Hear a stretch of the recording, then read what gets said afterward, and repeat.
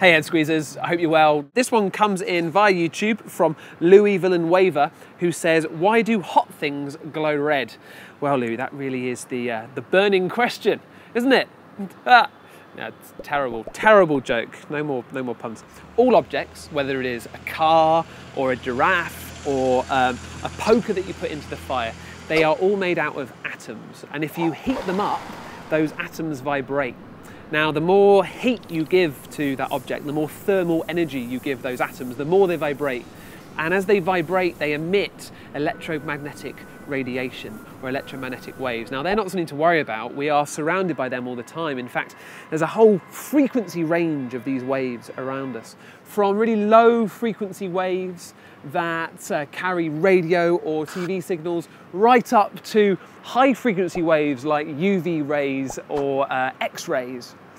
In the middle, you have what we call the visible range. So these are waves with frequencies that we can actually see with our eyes. We see them as different colors. Okay, so let's heat something up. Let's put a piece of metal, or a poker, if you will, into a fire. So first of all, fire, and let's put this metal into the fire.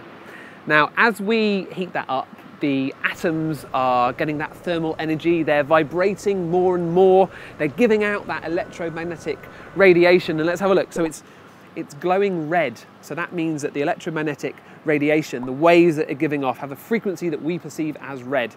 If I heat it up a little bit more, if I give it loads more energy, the waves, the frequency actually increase. So you can change the colour that it's producing. You can switch it up to orange and then yellow, even up into blue, greens and blues.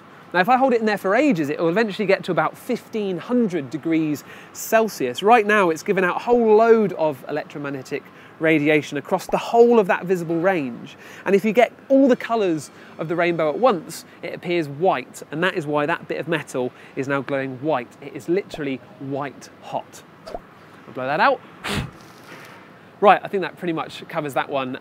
Please do send us in as many questions as you can. Remember, one question per video, so we need your questions. Send them in on Twitter, on Facebook, or you can pop them down in the comments below this video. So until I see you next time, happy head squeezing.